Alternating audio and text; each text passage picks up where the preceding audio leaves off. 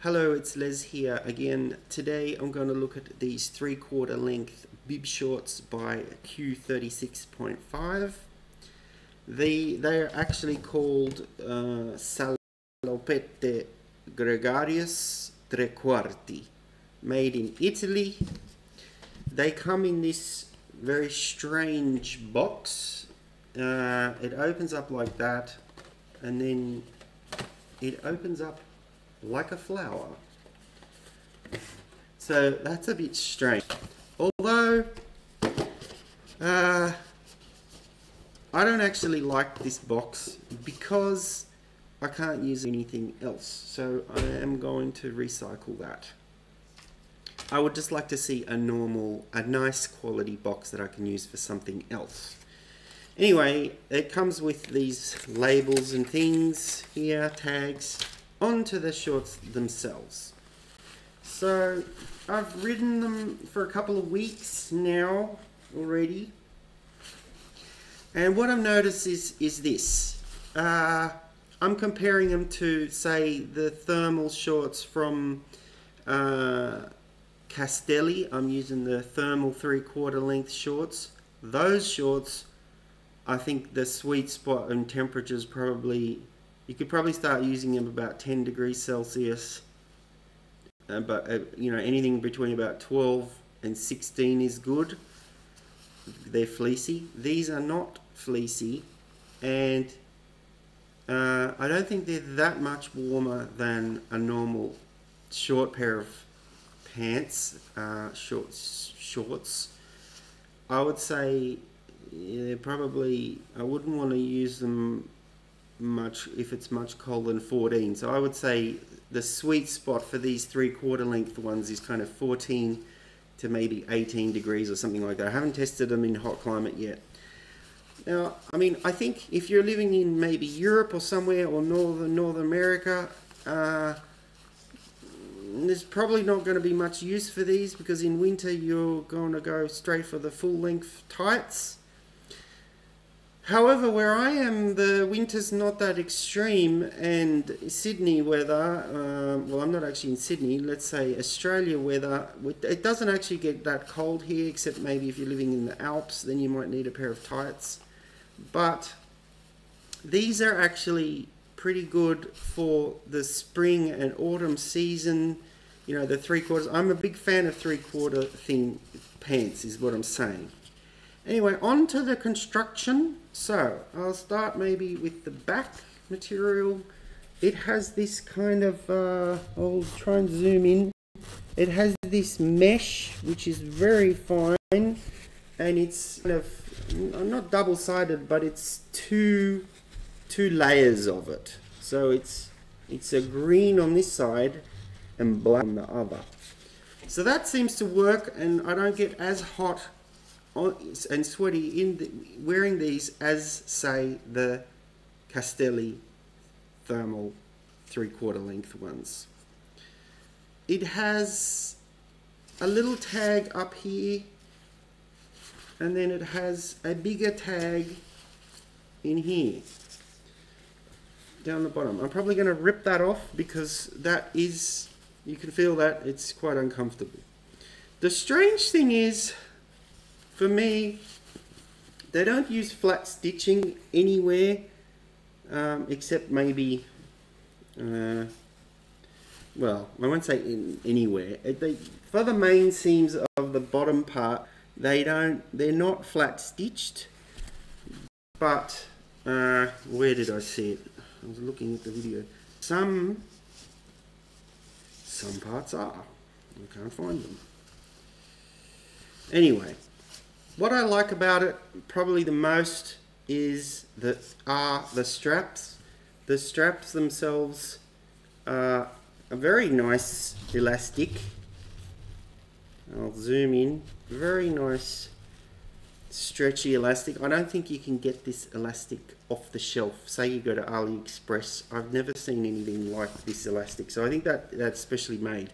The nice thing about it is it doesn't, when you're wearing it on the shoulders, it doesn't curl up like that. I've had another pair that I just sold, and I've reviewed them in the past. The Superleggera or Superleggera, I think they called Castelli ones. They tended to roll up here. So these stay flat. That's very nice. I wish I had have had these pants when I was younger and I was doing some massive rides, like up to 200 kilometers solo rides. I wish I had have had these bib pants then, because I thought they were just for fat people, but after a while you realize that this lycra does sort of what's the term, ride down, like it sort of sinks down as you're riding along. So I remember at the end of this big ride I did, I was half the time pulling up my pants, but that was with another pair, that wasn't with these. I'm just saying, I wish I had have had these. So it has a very unusual bottom pad thing. This is from the outside view. Now I'm not sure if that's Dyneema or whether that's the silver. It's not 100% clear to me what that is, but I think it's meant to be wear resistant. You know, that's kind of nice, I suppose, but it doesn't cover the whole. It doesn't cover the whole arse area, for want of a better term. So the back is like this. It has this vertical line pattern there, which is okay. Now I should say as well that the actual fabric, the actual lycra, seems to be very high density. It's not, I've not seen anything with that many, with that high a thread count. It feels higher quality than other lycra that I've had, so that's kind of nice, but I don't think it's very much warmer. It's not that much warmer. Now what I was going to say as well is that actually I think the Castelli thermal 3/4 length tights that I have, that I'm comparing these to, I've been wearing those for a year or two, so I know those quite well. I think they're actually more, those ones are more comfortable at the back of your knees than these. But everything above the thigh, let's say, these are more comfortable. The pad is very comfortable. I'll get to that in a minute.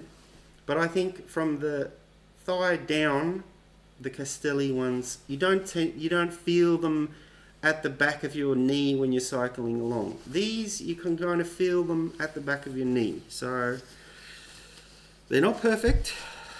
Now let's have a look at the pad. Now the pad seems to be the exact same one that's in the unique big bib shorts. I'm probably going to try out those unique bib shorts, maybe. So I'll be able to compare them. But that is what it looks like there.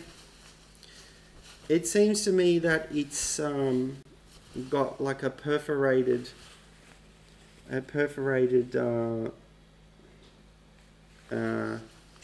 foam underneath.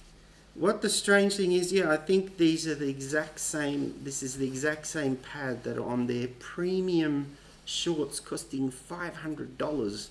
So that's a little strange that they have used the same pad. Well, I think it is. I'll confirm that when I get the other ones. I got these on sale for 189 Australian dollars for 365 rider, I think it was. And so that was quite good, because I was looking at getting them for a while, and they just happened to go on sale somewhere while I was ready to get them. So that was handy. I think for $189, that's good value. Maybe for $300, I don't know if I'd buy another pair for that amount of money. The last pair of those Superleggera ones that I had, I actually sold because they were too tight for me. I think, you know, I'd probably rather have I think the fleecy Castelli ones are actually probably more useful because they work in colder temperatures, and these are probably not so warm, so they're I don't know about the I don't know how to even express myself. I think if you're trying to save money, or you're paying rent, or you're a student, they're probably not worth it. You could probably buy another pair of bib shorts for half the price, or buy twice as many, and then you can wash one and then have the other ones ready to go. I'm not rich enough that I can afford a full wardrobe of Q36.5, but I think it's been interesting trying one or two garments. I'm going to maybe get a couple more, but I'm certainly not. I certainly can't really afford to have a full wardrobe with 7 sets of shorts or whatever, and whatever you want, for every day of the week. I haven't done that, so I've just got a couple of pairs of shorts, a couple of 3/4, and for now I have to wear them a few times in a row, which is not ideal, and then wash the other pair. But for a long time I've only had one pair. So I think if you can get them on sale, they're very good. The full price is very, it's expensive. They are better quality than most shorts. I read somewhere that only millionaires can afford them. I don't think that's necessarily true, because even if you're a student, you can still save up and get something like this. It just means eating noodles for a while. It's not like they cost, say, $10,000 or anything silly. So they might cost double the price, but they are made a little bit nicer than some other pants that I've seen. So I'm not going to get these exact pants again. I'm going to buy. I do like the pad in them. I found it pretty comfortable, probably one of the most comfortable that I've had. For example, another pair that I compare them to is the Castelli Superleggera ones. Those cost $300. The pad in those particular ones was a bit too spongy. It had a bit of gel in it or something, and it was almost too padded. So they are quite comfortable. What I intend to maybe do is get one pair of these in the short size in the titanium color, because I like that two-tone color, and then maybe because I'm doing a bit of work and got some money coming in, and I may spring for the unique ones. Half the reason for that is so I can review them, because they haven't been reviewed.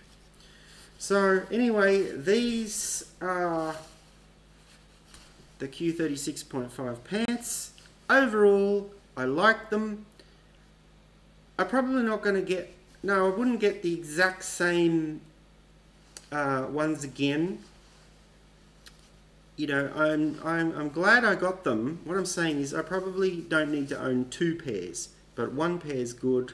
I'd have 1 pair, but I don't think I need 2. So that's my review. They are very comfortable in the pad area and in the shoulder straps. Definitely the shoulder straps is one of the best things about them. I would have liked to see some flat stitching though, but so, is there anything else to say about them? No, I think that's about all. Alright, well, thanks for watching. Bye.